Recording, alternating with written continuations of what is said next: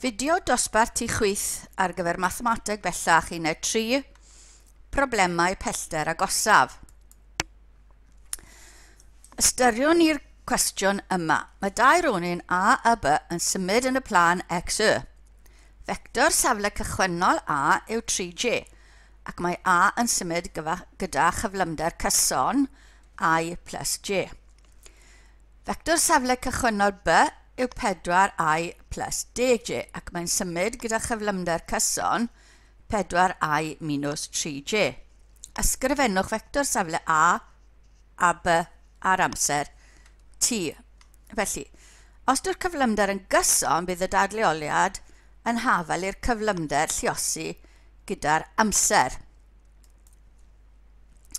Felly, ar ôl t eiliad, mae gronin A yn symud gyda t lluosi'r cyflymder.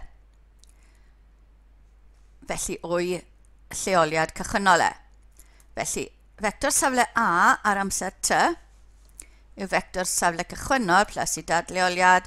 Felly, mae'n dechrau yn 3j, felly 0, 3 yw'r vector colofn plus t lluosi 1, 1 ar gyfer y cyflymder. Sy'n rhoi i ni, felly 0 plus 1 t, 3 plus 1 t yw vector safle A ar amser t. Yn yr un modd, llwn ni'n gwneud vector safle B, felly mae'n dechrau yn 4i plus 10j, plus t, yr un amser, lluosi'r cyflymder cyson 4a minus 3, felly 4 plus 4t ar gyfer yr uchelyn x, a 10 minus 3t ar gyfer yr uchelyn y. Gan ddefnyddio vectorau, does dim angen defnyddio ongle a neud nhw ar wahân. Felly, gallwn weld beth sy'n digwydd wrth I t gynyddu wrth ddefnyddio GeoGebra. Felly, os yw t yn 0, y man cychwynnol, mae A yn 0, 3, 0 a 3, a mae B yn 4, 10, 4 a 10. A mae'r pellter yn 8.6, 8.06, a sgwario hwnna, ni'n cael 6.5. Ni'n mynd I sgwario ac mae'n hawsach I wneud Pythagoras nes ymlaen. Felly, symud mlaen, t yn 0.1, mae A wedi symud, mae B wedi symud, mae'r pellter rhyngddyn nhw yn 7.88 a wedi sgwario'n 62.05. Symud mlaen unwaith eto, t yn 0.2, mae A B wedi symud, mae'r pellter rhyngddyn nhw yn 7.72, t yn 0.3, mae'r pellter rhyngddyn nhw nawr yn 7.59. Ni'n edrych am y pellter llia. Mae t yn 0.4 a ni'n cael y pellter rhyngddyn nhw nawr yn 7.5. T yn 0.5 a ni wedi symud a B a ni'n cael y pellter rhyngddyn nhw yn 7.43. T yn 0.6 a ni'n cael y pellter rhyngddyn nhw yn 7.4. Ni'n dechrau cynyddu nawr. Pellter rhyngddyn nhw pan mae t yn 0.7 yn a B yn 7.41.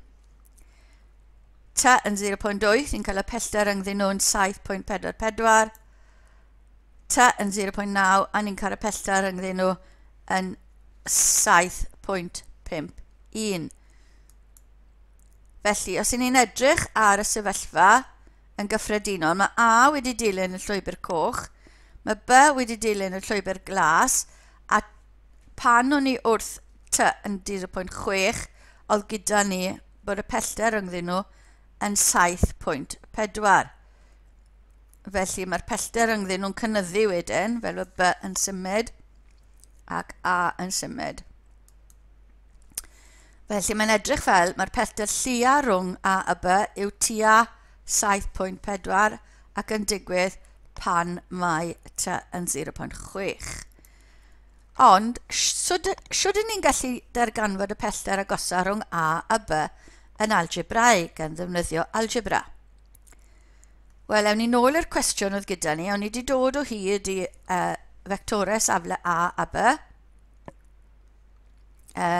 Didwythwch ar amser T fod A B wedi sgwario yn hafel i'r mynegiad yna.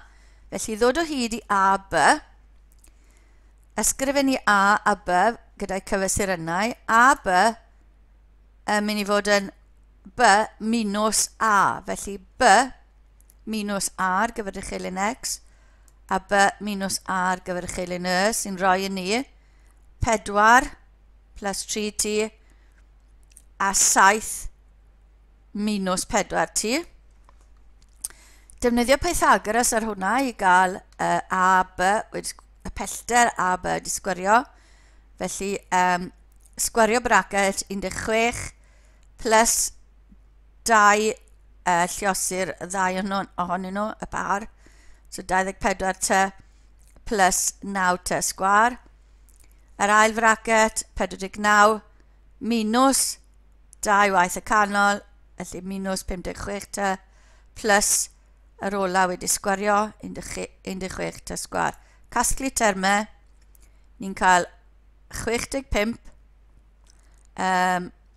minus 32 ar gyfer t a plus 25t sgwar, sef beth oedd angen arnyn ni. Mae gwerth minimum A B yn digwydd ar yr un pryd y mae gwerth minimum A B sgwar yn digwydd. Felly gallwn ddarganfod hyn wrth gwblhau'r sgwar, neu wrth ddarganfod pwynt arhosol y mynegiad ar gyfer A B sgwar.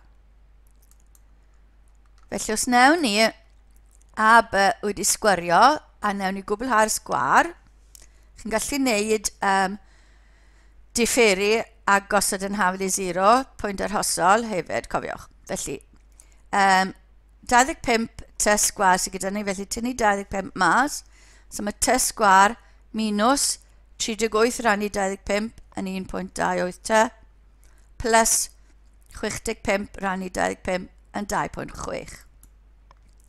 Felly, cwblhau'r sgwar tu fewn y bracket, so mae t minus hanner y term gyda t i gyd wedi sgwario, minus y term ola wedi sgwario, plus y term ar y diwedd. A mae hwnna'n rhoi i ni 25 t minus 0.46 0.64 i gyd i sgwario, plus mae hwnna'n cyfuno i roi 2.1904. Lliosi dy'r 25 gyda term ola, a ni'n cael y mynegiad yna. Felly, pam y t yn hafel y 0.64, mae'r bracket yna'n 0, a felly gwerth minimum yw 54.76 ar gyfer A B sgwar. Felly mae gwerth minimum A B yn digwydd pan mae t yn hafel i 0.64, i gyd a'i werth yw ail isradd 54.76 sy'n tua 7.4. Ni'n gwybod bod yn werth minimum achos mae fe'n quadratic positif, felly cromlyn a'i benni lawr. Mae'r pigen lawr, felly mae'n minimum sydd gyda ni. Yr un peth os chi'n differi, chi'n gwybod bod yn werth minimum, felly os chi'n cyrraedd pwynt arhosol, chi'n gwybod taw gwerth minimum yw e. Gallwn ddefnyddio'r un dull ar gyfer enghreifftiau 3 dimensiwn.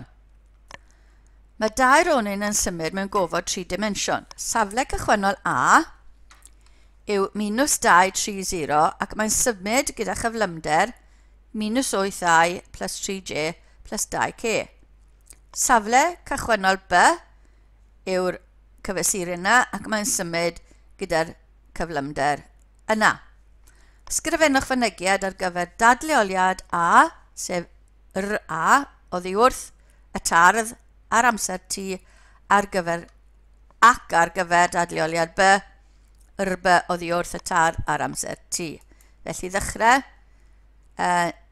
ni'n gwybod bod y yr cyflymder yn gyson achos ym t gyda ni, maen nhw'n rhifau. So vector safle cychwynnol A yw'r dadleoliad ar amser t, felly minus 2, 3, 0 plus t lluosi minus 8, 3, 2 sy'n rhoi i ni minus 2, minus 8t, 3 plus 3t a 2t. Yn yr un modd, ar gyfer b, i ddechrau oedd yn 8 minus, 11 minus 8, 5, plus t lluos y cyflymder, so minus 10, 9 minus 1, cyfuno'r yna, ni'n cael 11 minus 10 t, minus 8 plus 9 t, a 5 minus t. Felly, os yw dy t yn dynodi'r pellter rhwng a y b ar amser t, darganfyddwch gwerthoedd alpha, beta, gamma fel bod y mynegiad hyn yn gweithio mas. Felly, ar amser t, cyfysur ynnau a, cyfysur ynnau b, ni angen y pellter rhwngddyn nhw. Felly, rhwng a b, mae angen i dynnu a ydio b. So, b tynnu a ar gyfer y 3 uchelyn. Cyfuno'r ein, a ni'n cael 13 minus 2t ar gyfer uchelyn x, minus 11 minus 6, plus 6t a 5 minus 3t ar gyfer uchelyn z. Felly, i ddod o hyd i'r pellter, mae angen i ni ddefnyddio Pythagoras, felly wneud a b di sgwario yw'r uchelyn x di sgwario, uchelyn y di sgwario, uchelyn z di sgwario. Sgwario rein, ni'n cael 169 minus 52 ar gyfer y canol t plus 4t sgwar, 121 minus 132t ar gyfer y canol plus 36t di sgwario, a braced ola 25 minus 30t plus 9t di sgwario. Casglu termau ar gyfer y t sgwar, ni'n cael 49t sgwar, ar gyfer y t, minus 52, minus 132 a minus 30 yn rhoi minus 214t plus y rhifau yn rhoi i ni 315. Felly, y pellter minimum rhwng rhain, ni angen dargafon y pellter pan mae t yn 2 gynta, felly ni'n gallu gosod yna mewn i'r pellter di sgwario. So t yn 2, ni'n cael 49 lluosi 2 di sgwario, minus 214, lluosi 2 plus 315, a ni'n cael 83 yn dod mas, felly'r pellter bydd ail isradd hwnna. Ar gyfer y pellter minimum, mae angen cwblhau'r sgwar neu differi. Felly, cwblhau'r sgwar, ni'n tynnu'r 49 mas, felly mae t sgwar minus 214 dros 49t plus 315 dros 49. Cwblhau'r sgwar tu fewn y bracet, a ni'n cael hanner y darn gyda'r t, so 107 dros 49, minus y term na di sgwario i cwblhau'r sgwar, plus y term ola. Lluosir 49 mewn, mae'n canslo fan hyn. Felly, 49 t minus 107 dros 49 i gyd i sgwario, minus 107 di sgwario dros 49 yn unig, a 315, gan bod y 49 wedi ganslo.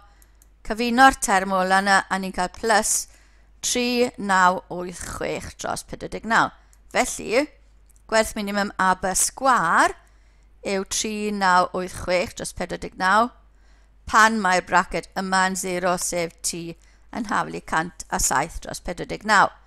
Felly, a b, gwerth minimum a b, yw ail isradd, hwnna sef 1/7 ail isradd 3986, a mae hyn yn digwydd pan mae t yn haflu 107 dros 49.